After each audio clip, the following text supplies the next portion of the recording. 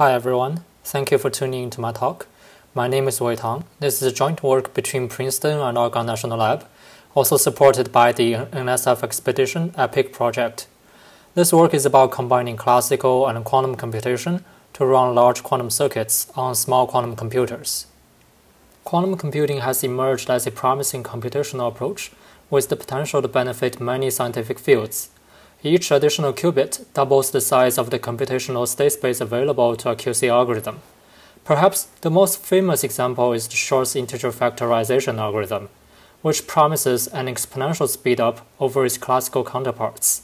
However, we're currently in the noisy intermediate scale quantum era, or NISQ, which are noisy and small. The figure here shows running the Bernstein-Vazirani, or BV algorithm, on IBM quantum devices at half capacity. For example, we're running 26 qubits on their largest 53-qubit Rochester device with 8,000 shots. The probability of getting the correct result, which is called Fidelity, decreases to below 1% even on the 20-qubit Johannesburg device. The fidelity is effectively zero on the larger ones. Furthermore, the 53-qubit device is hard limited to run circuits smaller than 53 qubits. Even just one more qubit is currently impossible. The short story is, we want larger devices, but they're also much noisier. This shows that there's a huge gap between the quality and size of the quantum devices we have nowadays and the requirements of many proposed use cases for QC. The question is, how do we evaluate larger quantum circuits with better fidelity despite these challenges? Our approach, called CutQC, cuts a quantum circuit, then combines quantum processing and classical processing to run QC algorithms at a larger scale. Essentially, we first cut large quantum circuits into smaller subcircuits that fit on small quantum computers. Use the quantum computers to evaluate the small subcircuits. We eventually sew together the results using classical computing. The figure here shows an example of making one cut to split a 5-qubit circuit into two 3-qubit subcircuits. Instead of requiring a 5-qubit QC, we now only need a 3-qubit QC. The classical reconstruction steps are in a few slides. The challenge here is that classical reconstruction is time and resource intensive. The theory of cutting a quantum circuit comes from decomposing an identity channel. Every cut incurs 4 upstream subcircuits, each measured in a different basis, and 6 downstream subcircuits, each initialized in a different state. The classical reconstruction involves performing 8 pairs of Kronecker products between the different subcircuit outputs and compute the sum of the pairs. Altogether, there are 8 to the k summation terms for k cuts. The important question is how to make circuit cutting practical and scalable.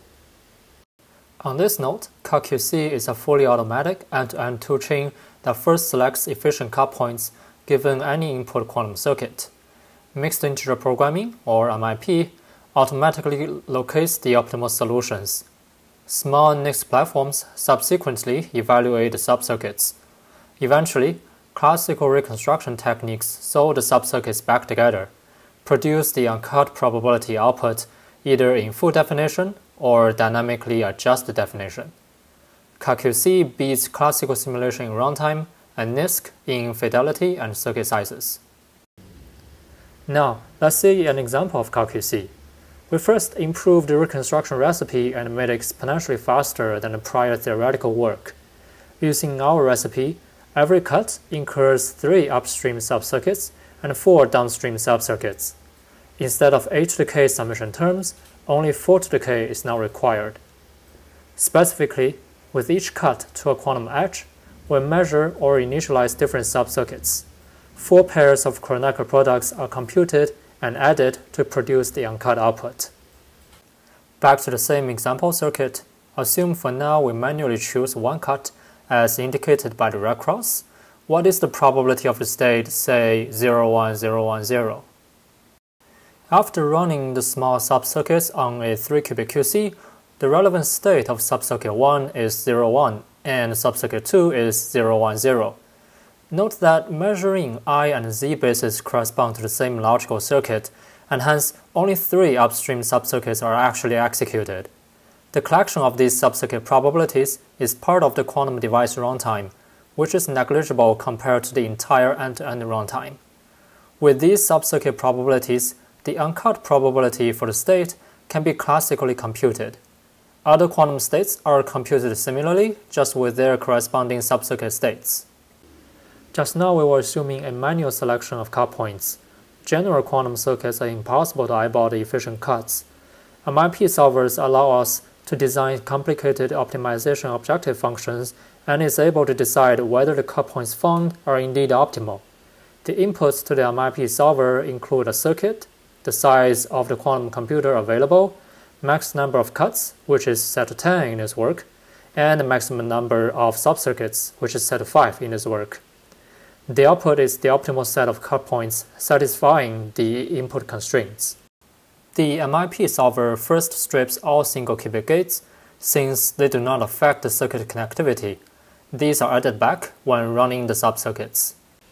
Next, we encode the gates as vertices and qubit lines as edges in a graph. We use YVC to indicate if a vertex V is in subcircuit C, and XEC to indicate if an edge E is cut in subcircuit C. Couple natural constraints are every vertex must belong to one and only one subcircuit, every subcircuit must fit on the user-defined QC size, and some other constraints to help constrain the X and Y variables and define where the cut points are. We use Groovy, a commercial Mrp solver, to minimize the classical cost while satisfying the constraints. We choose to use the total number of floating point operations in the classical reconstruction as the objective. Mrp is able to find optimal solutions usually within seconds for the smaller benchmarks, and within minutes for the largest ones we studied in the paper. After locating the cut points, we can compute the entire full-state uncut output in full definition. To make the runtime faster, CutQC employs several post-processing techniques. On the algorithm side, the order of subcircuits appearing in the computation does not affect the result, but greatly affects the amount of computation. We put smaller subcircuits at the front to minimize the vector size carryover. Second, we terminate computation early if any of the subcircuit results are all zeros. This may seem simplistic, but offers significant speedup for several benchmarks. On the programming side, we implemented our backend in C and uses basic linear algebra subprograms, or BLAS, and Intel compilers to optimize the performance on Intel CPUs. We also developed a two-level parallel processing framework. We first distribute the computation onto multiple compute nodes and use multi-thread processing within each node. This allows us to port our toolchain to HPC clusters for fast processing.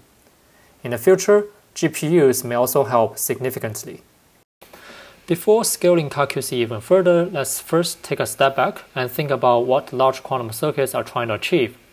Quantum circuits can be loosely categorized into two groups.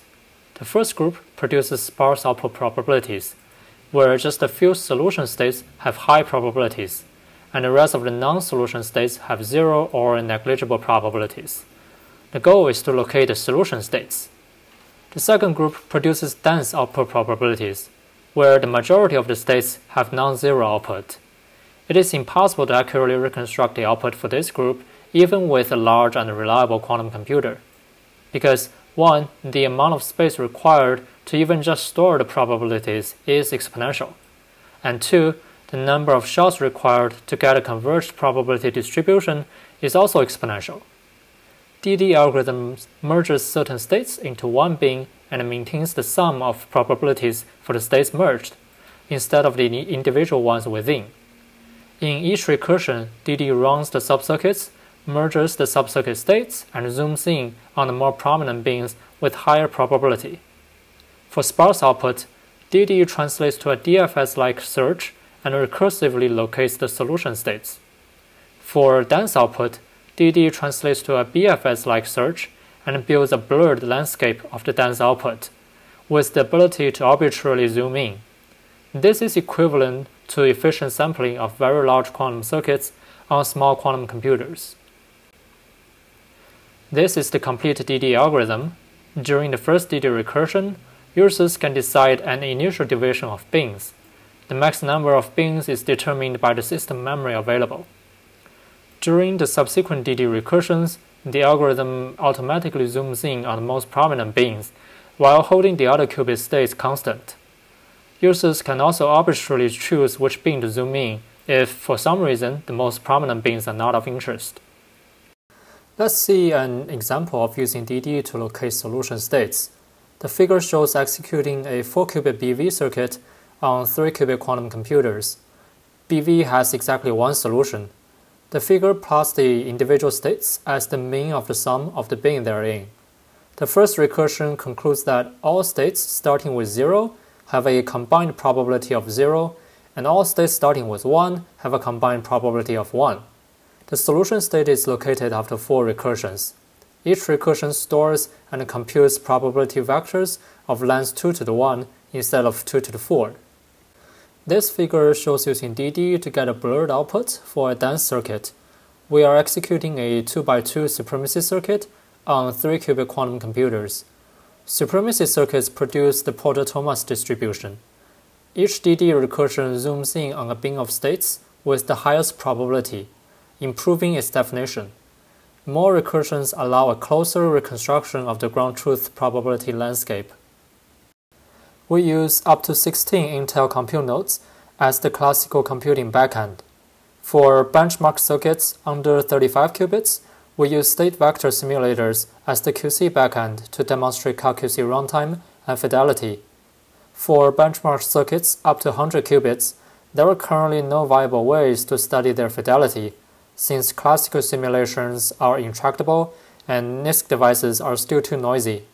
Instead, we use uniform distributions as a pseudo-QC backend to mainly study the CutQC runtime. The classical post-processing runtime is independent of what QC backends we are using to execute the subcircuits.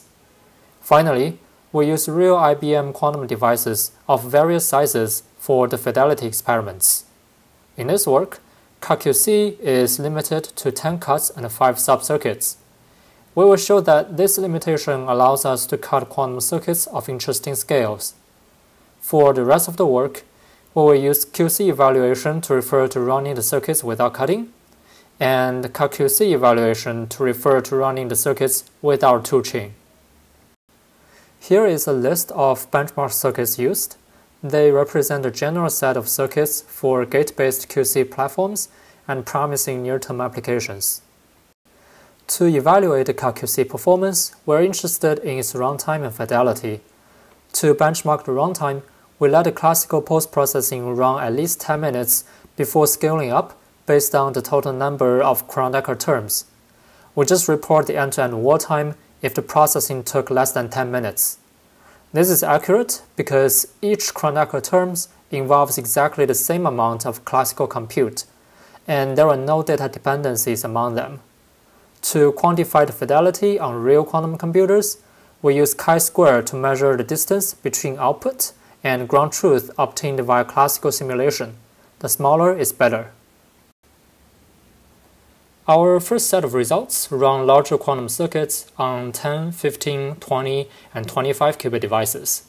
On average, CutQC achieves 60x to 8600x speedup over the classical simulation baseline. All of our circuits are larger than the quantum device backends, which means the small NISQ platforms could not have run these circuits at all. Our experiments show that densely connected circuits are harder to cut, larger quantum circuits generally require more classical post-processing, and having larger quantum computers generally improves the runtime but has a diminishing return. For example, the 5x7 supremacy circuit admits the same optimal cuts on either a 20 or a 25 qubit device. Our second set of results compares circuits run directly on the 20 qubit Johannesburg device without cutting and run in the CutQC mode on a 5 qubit Bogota device. We calculate the percentage of chi-square reduction, which measures how much noise CutQC reduces. Larger reduction is better. CutQC on average reduces 21% to 47% of the noise. Among the benchmarks, only approximate QFT circuits have negative reductions. This is because the compiled AQFT circuits are much deeper than the other benchmarks. Both CutQC and the regular QC modes have accuracies too low for any meaningful comparisons. We expect CutQC to outperform QC as NISQ devices become better. As a result, small and reliable QC combined with CutQC is better than large but unreliable QC.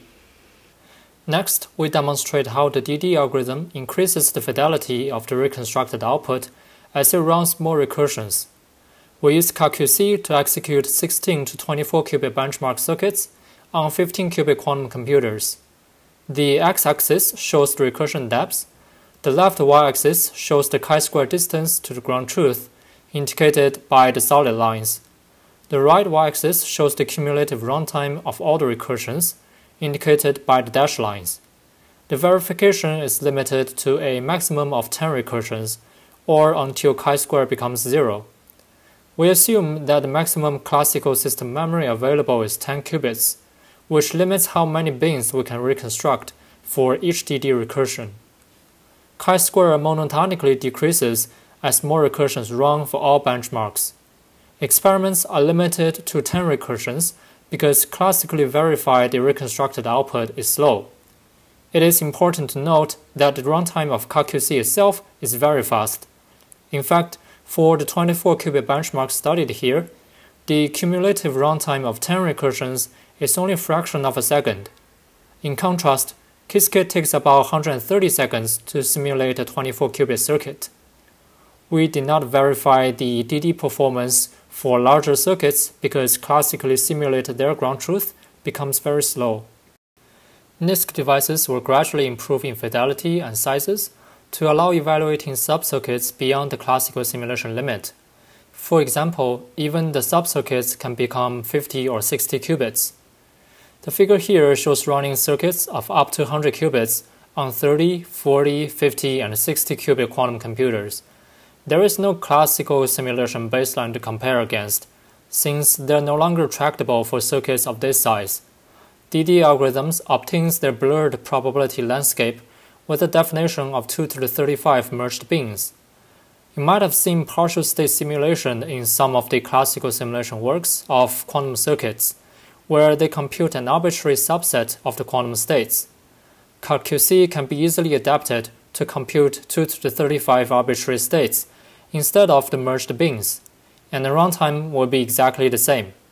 The difference is that CutQC is efficiently querying the entire probability landscape of very large circuits with high fidelity, and the results here only use the 16 CPU nodes and do not require dozens of HPC compute nodes or millions of hours. In conclusion, CutQC leverages both quantum and classical computing platforms to execute quantum circuits of up to 100 qubits, while simultaneously improving the fidelity of the output. The experimental results are significantly beyond the current reach of classical or quantum methods alone. This work offers a practical strategy for a hybrid quantum classical advantage in QC applications. The artifacts for our work have been successfully evaluated and its results reproduced. Please refer to the paper appendix for details on how to access the codes. Our full paper is also available on arXiv. Looking forward to seeing you at the live Q&A session at ASPLOS. If you have further questions, please feel free to reach me via email. Thank you.